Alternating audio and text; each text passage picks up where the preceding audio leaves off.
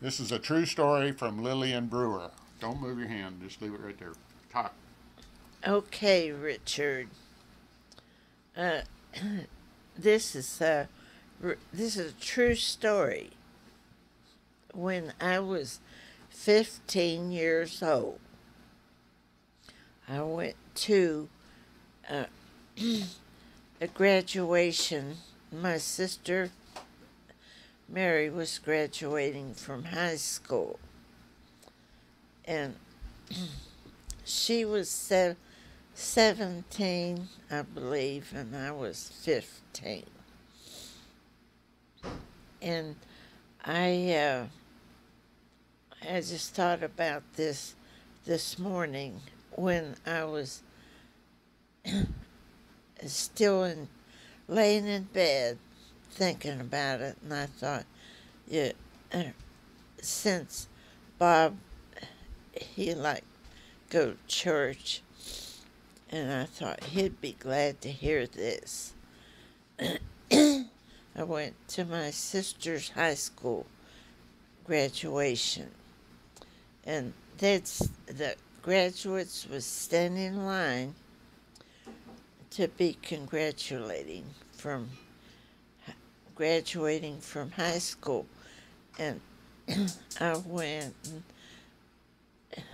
the students were standing in line, and there was a guy that was standing beside her, and his name was John Cowden, Cowden. And I went home after we got through congratulating everyone. And I was at home, and afterwards there was a car that came to the back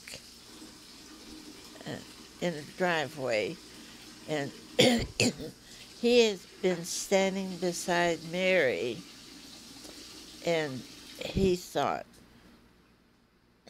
and I was standing in line. He thought that he thought I was pretty.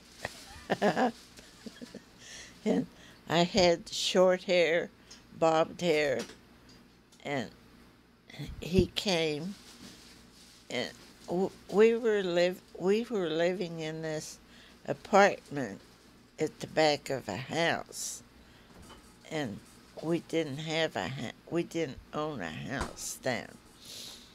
So I wasn't expecting him, but he came in this. It was his family's car, I guess,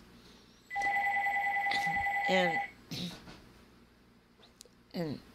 what is that? I get it. You just keep talking. And Hello. Hello. Nobody there.